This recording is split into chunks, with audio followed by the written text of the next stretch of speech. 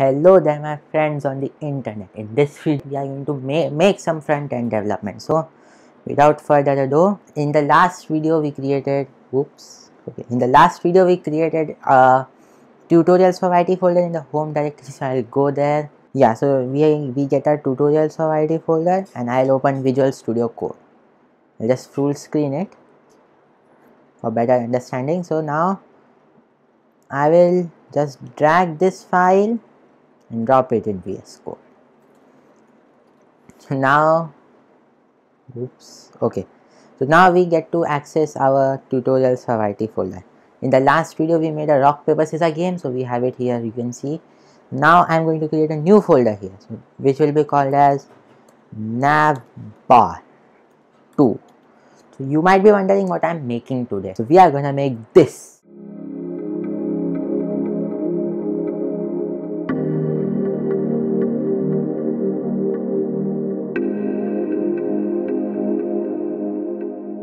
Okay, so let us go into our Navbar 2 folder and go and create an index.html and a style style.css and an app.js. So first we'll go to our file index.html. Let me clear this all for more storage, space. Okay, so now we are going to go live. As you can see here, see in the bottom corner, if you want to if in your VS Code this is not there, just go to this block icon here and search for live server. So see, we can see a live server here. We have to just install it by clicking a button here. Now I'll close this. If you don't have, you can just download it. Let us write some code here. So I'll write an exclamation mark and we get to see this. And I'll write here liquidy navbar. So now we are going to create a liquidy navbar. The liquidy navbar is which you saw in the video. So now I'm going to go live. Live doesn't mean YouTube live, it will go live on the PC. It will create a web server. For that I need to go 127.0.01:5050. Okay, so navbar 2. So see, we get to see our liquidy navbar title here. So in the next video we'll go do some back-end developing. In this video we'll do some front-end developing. So now what we're going to create is create a navigation bar here, which will have home, contact us and about us. So for that I'll just create a nav here. I'll write nav, then as you saw in the video, we have a hamburger menu right here in the top. So we'll also create it. So write a div dot burger. Now we got a burger div here. I will write dot line. We got a line div. We'll duplicate it by pressing alt shift and arrow key, the downwards. So now if I'll command S or control S, whatever, save it. Let us zoom in into the code and chop out this. So now we get to see nothing. So to see something there, we have to create an unordered list. So UL, the short form of unordered list is UL. Now inside that we have to create a list. So LI. Now to give a link there, we have to create a A. Now it will show this kind of thing. So we'll just put a hashtag here. What is this? It is a link. So as we know, a hamburger menu, the nav bar is consisting of different links. So if we put a hashtag, it means a dummy link. So we'll put here home. Then I duplicate this 3 times. About us and contact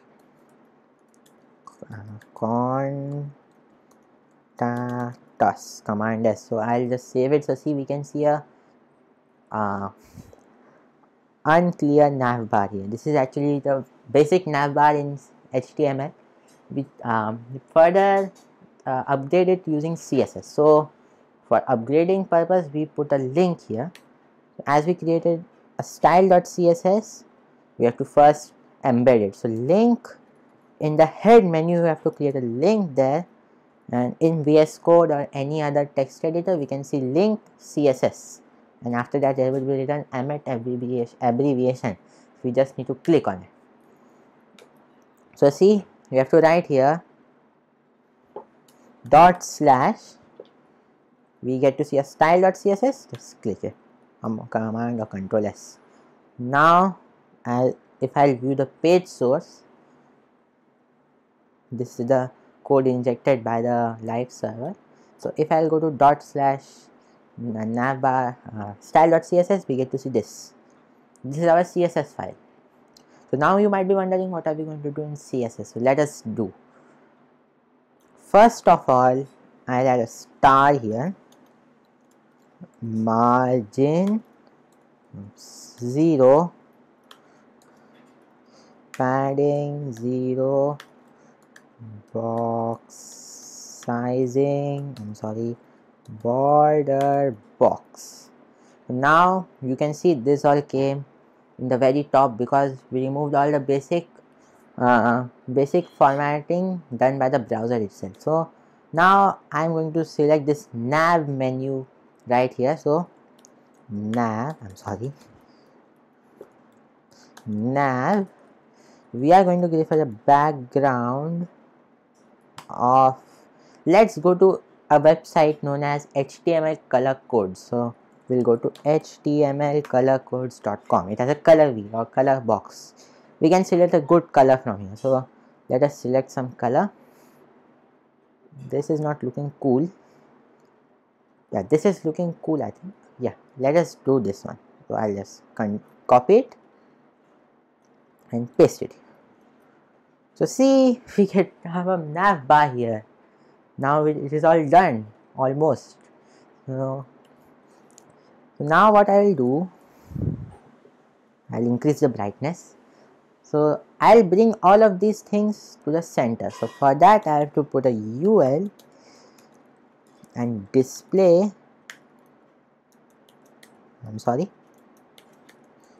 flex, and flex direction of column. See, we have to put, I think, row, flex direction of row. So see, it came like this. Now we are going to justify it in the center. Oops, what is this? Close this all things. Okay, now we are going to justify it in the center. So we'll put a justify content space, space around. So see, it has been justified in the space around. So now you can see this is very small. So for that purpose, I'll put a height here. So height of 10 VH. So see, it is now pretty big. So what I'm going to do is I'll put a LIA. You can see there are this bulletin signs here. We don't need that. So we'll put a list style none.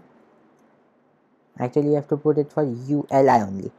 So LI list style none. So see, it got disappeared. So now I'm going to do is LIA. I'm going to put a LIA here. LIA. This is just a basic navbar. So what we are going to do is put a text decoration of none. Now what will happen if we see the underline also went. So we didn't need an underline. So and I'll write font family. I'll write APP, Apple system, Black Mac system, something like this would come. Just click on it. It's a brilliant font. It's a built-in font. It's a built-in font. So see, it's a beautiful font. Now I'll add a color here. So color, I'll add a color of let us give black. So see, it changed to black. Now I'll in the li list I'll give a margin top of something like 3vh. So what will happen is we have made the height of the navbar as 10vh, half of it is 5vh, but let's see what happens here. So see, it's not perfectly centered, we have to put 3.5. so see, now it's perfectly centered. So we have successfully created our navbar. This is just an unresponsive navbar, as you can see. See, let us inspect it. Put responsive. See, it doesn't change on any position. Instead, it couples up. So what we're going to do is make it responsive. That's what this video is all about. So I'll add to create a file, or oops, I'm sorry, to create something responsive, a CSS thing. So we have to put an @media screen, screen screen, and a bracket over there. So now the main width on which we want to applicate our navbar, that liquidy effect, so that should be of actually max width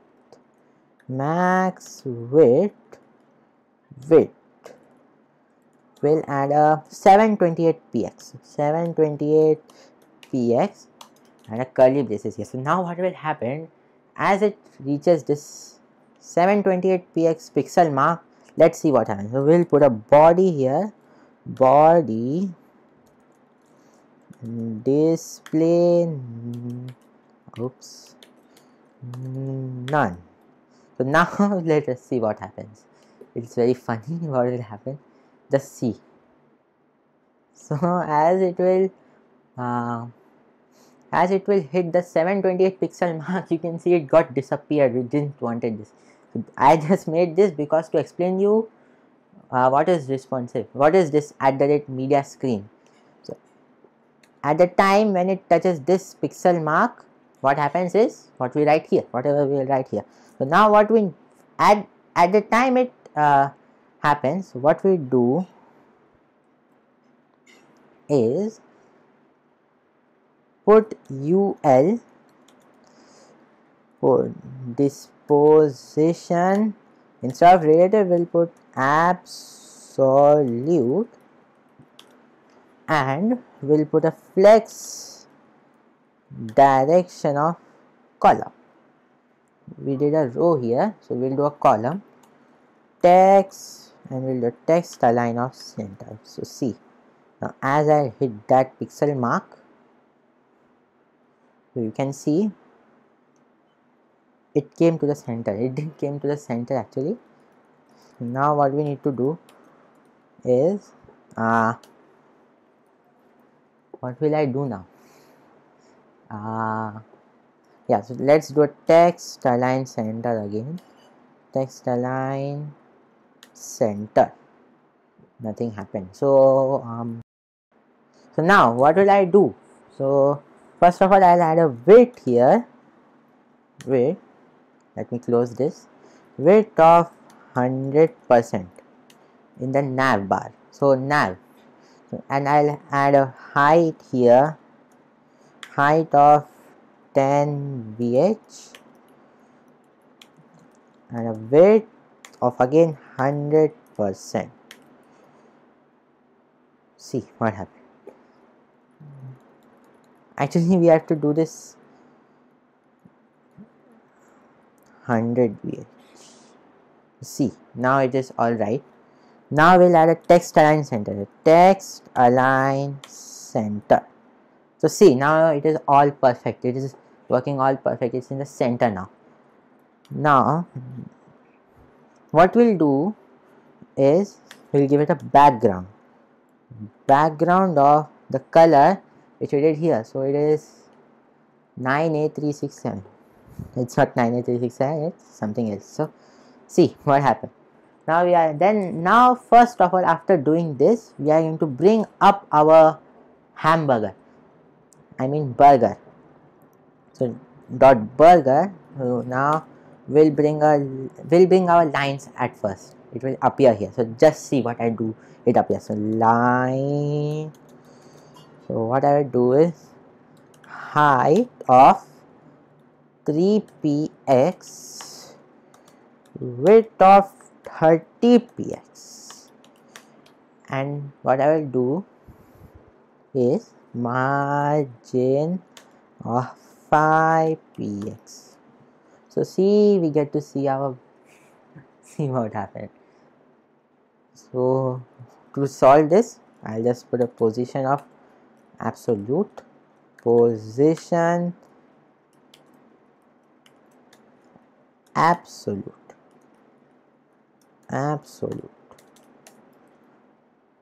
Whoops. Oh sorry, I didn't give a background color only. So background color of white. We never saw hamburger with black color. So still we are not able to see that. What happened? Let us see where is it. Let me open the body here.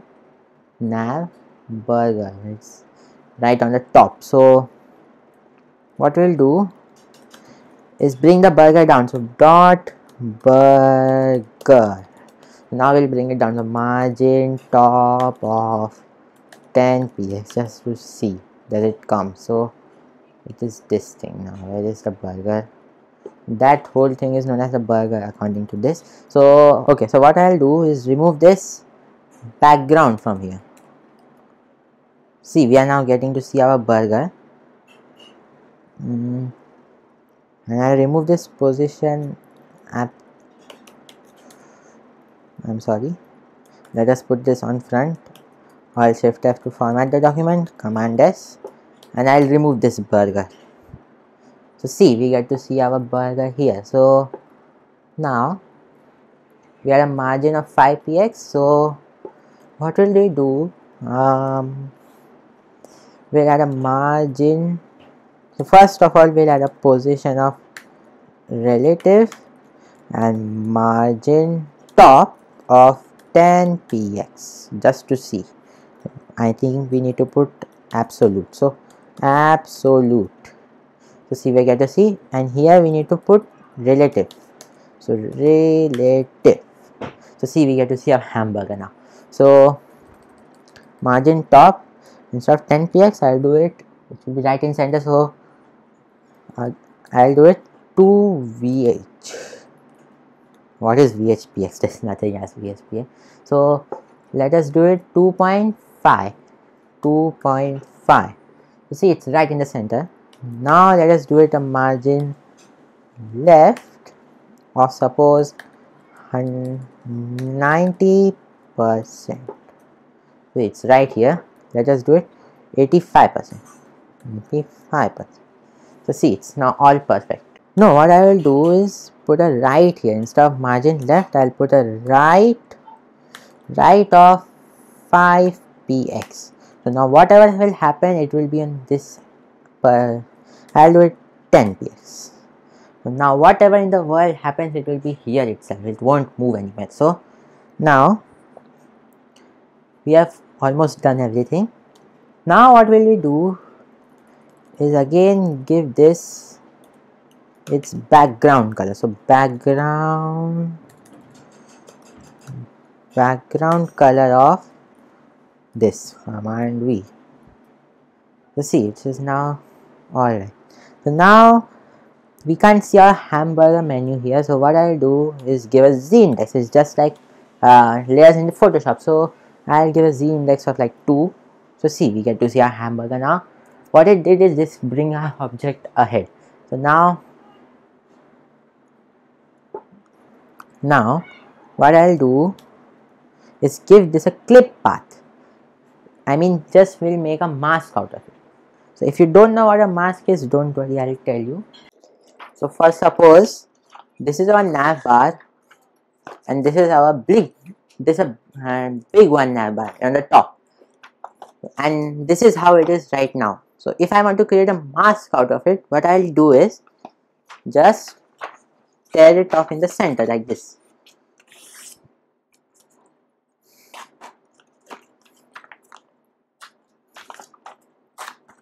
Just make a circle in the center. I'm sorry. It's a very terrible circle. So there, it's our mask. See, it's like a mask also. So after that terrible analogy, let us get back to our code. So as I explained you what is a mask, let us implement it. So to add a mask, a circular mask, we add a clip path here. So to specify a mask, we have to put a clip path, then circle, then we put a 50px, or what is the size of a circle. So I'll put it 50px. So command Z. So you can see now it is all good. So it is now just a circle here. What we'll do is we'll put it as 0px. Sorry, first we'll put 20 just to simulate it where it needs to go. So see, it is right here. Now I want it to go here on the top right corner. So what I will do is give a at here at 10%. Instead of 100, 10%. So see, it went here. So like this, we move it around the screen. So 50% at, we'll add it 80%, 20px at 80%. So let us do it 90% and we'll move it to the top. So 90% and 10%. So see, it is now all here with 10. Let us do it 5. And let us do this, instead of 90, let us do this 95. So now I'll create here dot navlinks.open. So not navlinks, it is .ul.open. So ul.open.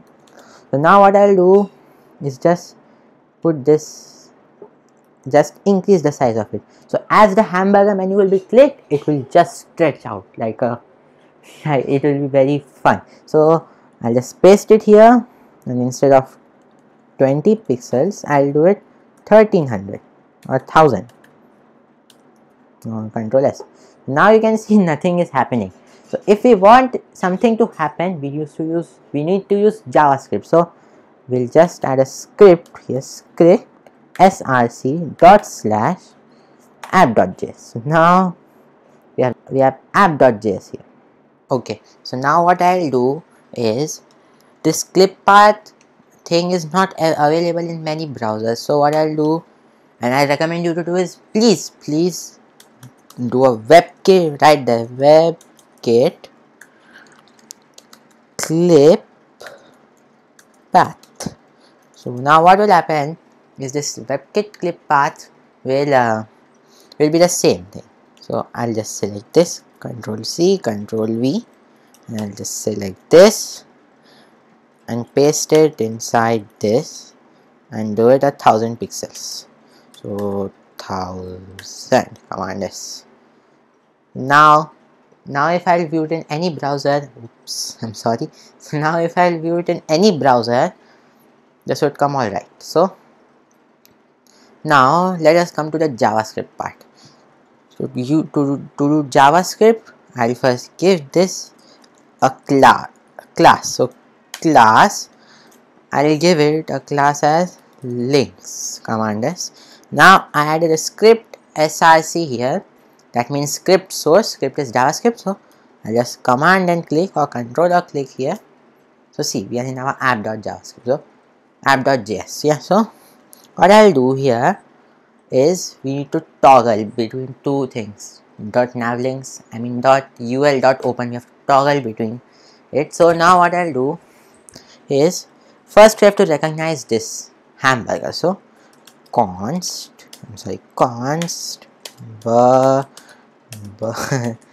burger equals document dot query selector. So query selector dot burger.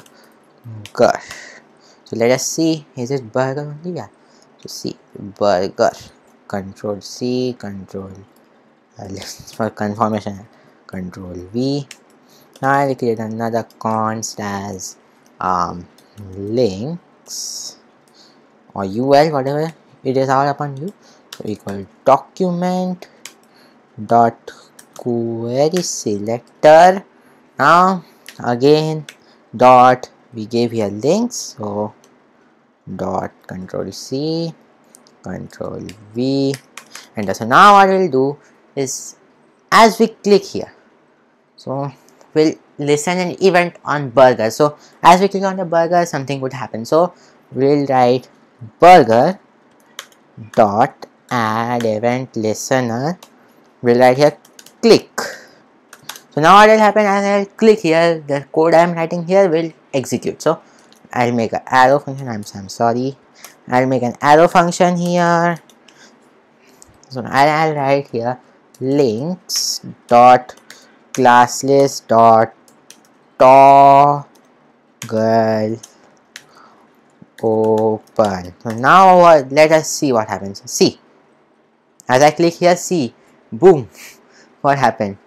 But you will say, hey Zaid, the transition is not coming. So for that purpose, what I'll do is put a transition here, transition 1s is in out. So now see what happens. Ooh, wow, it's so beautiful. So now let us close this and let me multitask now. Now we can see at this pixel resolution. So see, so now it's looking clickable also. So now I'll remove this. So see, if you want to now, if I click on this, at that time only this is applicable, and if I put this back on, and if I click here, this thing is no more there. So if you want to do the similar thing, what you can do is, so here you have to put a pointer events none, and here you have to put pointer events all. So now what will happen is, here we can see nothing is being clicked here. Let me remove this hashtag first. So okay, so we can see there is no link right here. So as I click here, this thing comes, then this link is applicable. So now let us see our program, I mean our front end, in another tab. I'll inspect, and from here I'll select different ones. So first Moto G4. So let us see it is working. Whoop, wow, it's working. So see, it is all right.